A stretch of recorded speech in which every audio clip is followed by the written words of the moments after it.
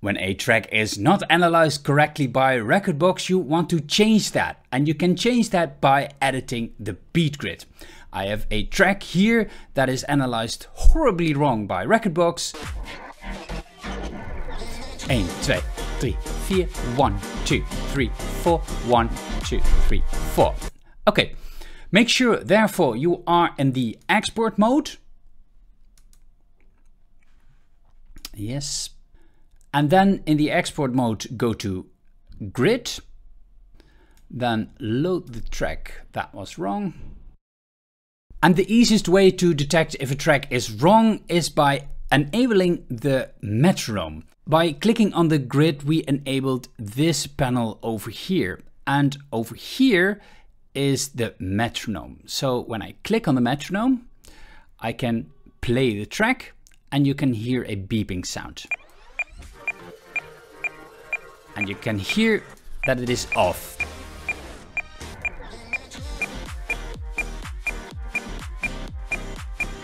It's on the off beat. When the volume of the metronome is too loud, you can click on this button over here and then the volume is lower. And you can increase it by clicking again and decrease it again by clicking again. There are a couple of things wrong with this track, but the easiest way is to start with finding the first beat of the bar and placing it in the right position. The easiest way is to pick a part in the track that has a lot of difference in volume, because that makes it easier to see visually what is going on. For example, over here, it's going from quiet to loud. And we can see by looking at the blue that here the kick is starting. These are the hi-hats. So I'm going to guess that the first beat of the bar is over here. This is your cursor. This is where the track currently is. So I place the track at that point by grabbing the waveform and I put it over here. Now, how do I set it as the first beat of the bar? By clicking on this button over here with the white red line. And now you'll see that it will change for the whole track, the first beat of the bar. But just by looking at the beat grid, I can already see that that is not correctly. But let's check it. Yeah, it's too early. And why I was thrown off by this over here, but the actual beat is over here. So let's change that. And this looks already a lot better. Yeah, that fixed the problem. In this case it did, but not always. When it doesn't fix the problem, it is easier to reanalyze the track. When you analyze the track by default, it is statically analyzed, but you can try to analyze the track dynamically. You can do that by clicking on this button over here and then click on Analyze Track Dynamic. Now it's going to reanalyze the track. And now let's see if that would have fixed the problem if our first beat of the bar didn't fix the problem. Yep.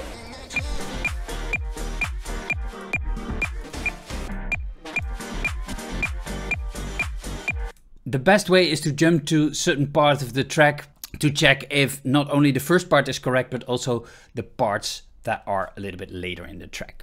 Okay, in this case, it would have fixed the problem, but often it wouldn't. So we need to do that by hand, manually. Over here is an option to set the BPM of the track. Now it's set to 124 BPM, but when it is analyzed, it could have been 123.5, for example. Then you'll notice that the analyzed track is slower than the track really is. And when you download the track from Beatport, for example, it shows the BPM, and that can also fix the problem just by entering the right BPM. But when you don't know the BPM, there is a thing you can do, and you can tap in the tempo manually. So let's go to over here, for example, and then let's play the track. And then over here you see a tap button. And when that is enabled, when I press play. And by clicking on the tap button, it starts to adjust the track. 1, 2, 3, 4, 5, 6, 7, 8. 1, 2, 3. 1, 2, 3. Maybe it's easier with the metronome off. Dum, dum, dum. Dum, dum, dum. Dum, dum, dum. And you'll see that I slowly get to the right BPM.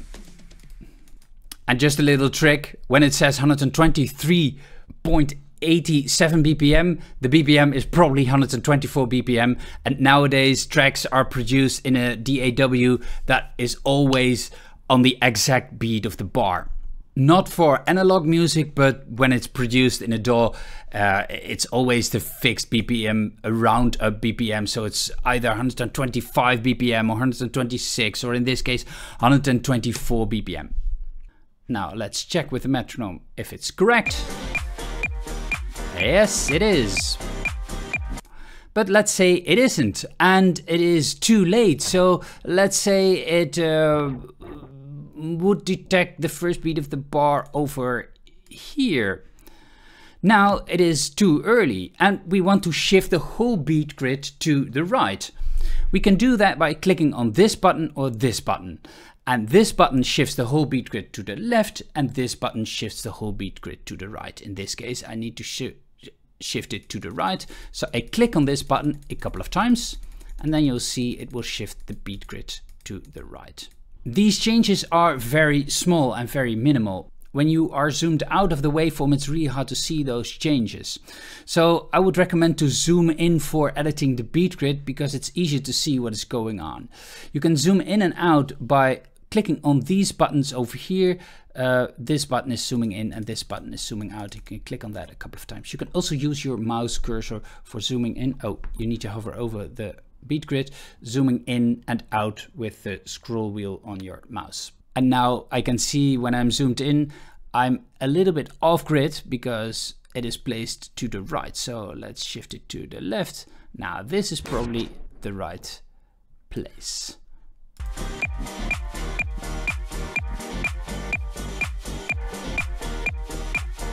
Yeah, it could be that a track is detected too fast or too slow, and therefore you can expand the beat intervals or shrink the beat intervals. And you can do that with these two buttons over here.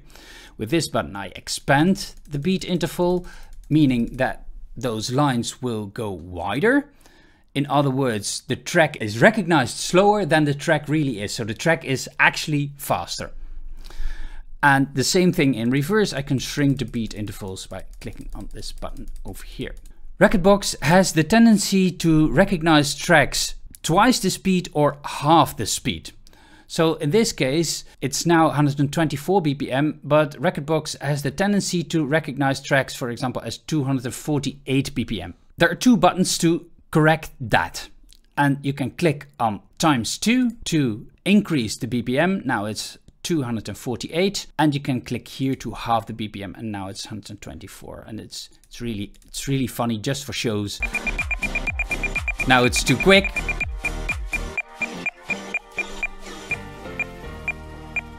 And now it's on the right tempo.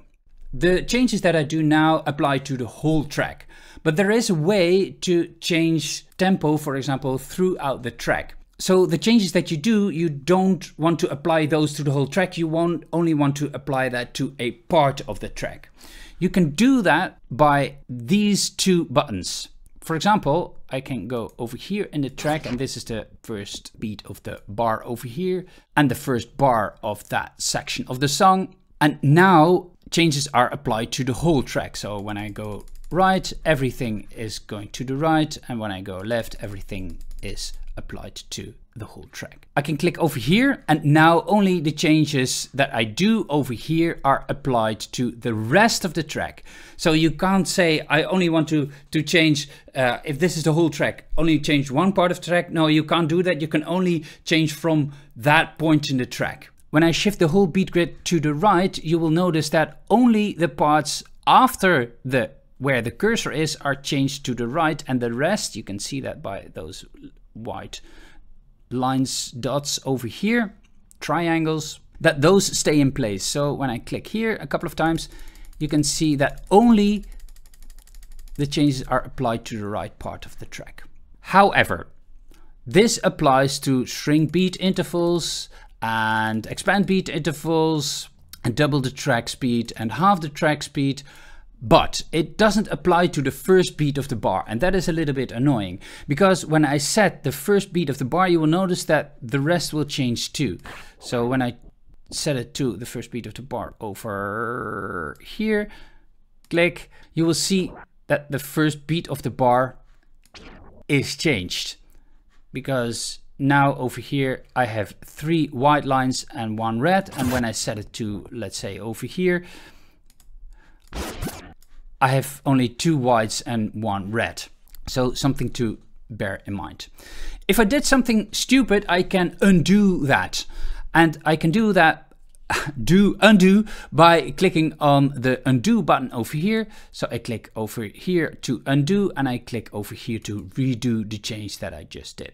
Now let's say I have changed my track. I've put 5 to 10 minutes to edit this track. I don't want to accidentally change that by clicking on analyzing or reanalyzing the track again. So I can make sure that this track is safe for reanalyzing, and I can do that by lock the track by clicking on this lock over here. And now I am not able to analyze the track.